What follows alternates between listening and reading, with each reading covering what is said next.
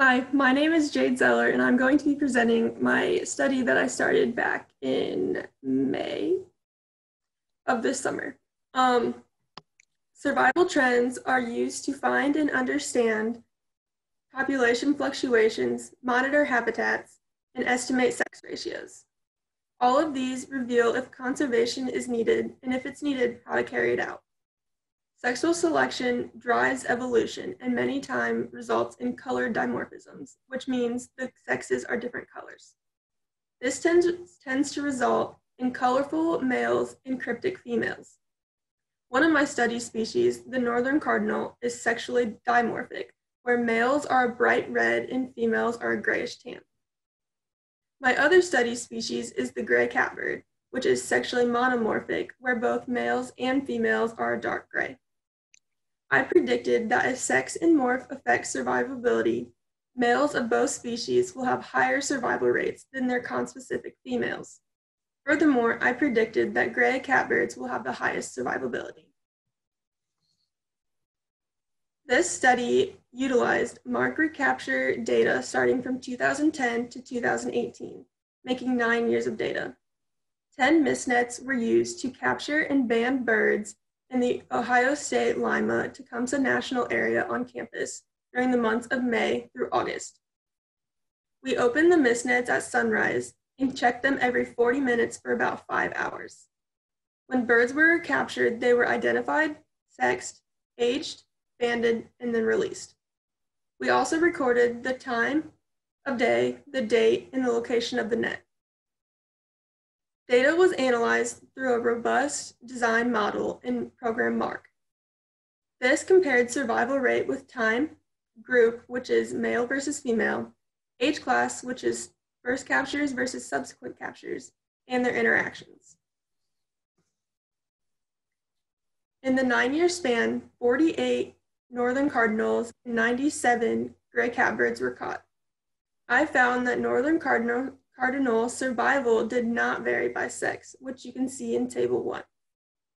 But the 4 models in the table showed that age class affects survival rate, which you can see in Figure 1.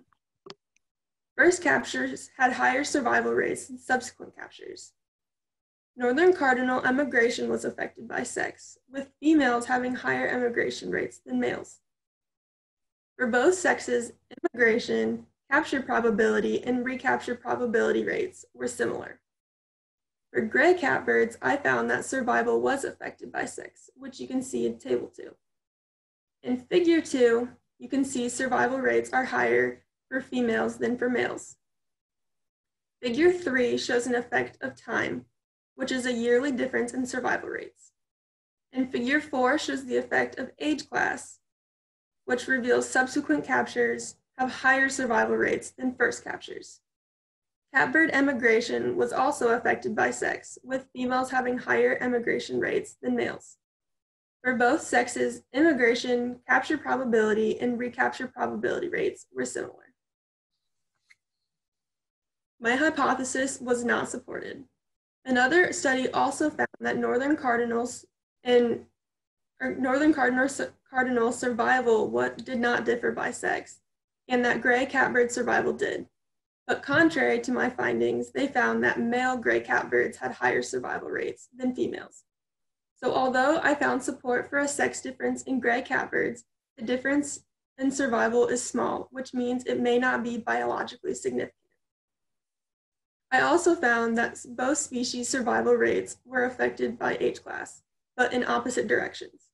Most studies find that younger birds have lower survival rates, as I found with gray catbirds.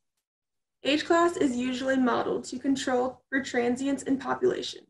So in my population, northern cardinals may be more sedentary and thus have a higher survival after initial capture. Furthermore, both species' immigration rates were varied by sex. Immigration is not widely studied, but has an important consequence for population connectivity. Thus, future studies should seek to determine why male and female immigration rates vary. Thank you for listening.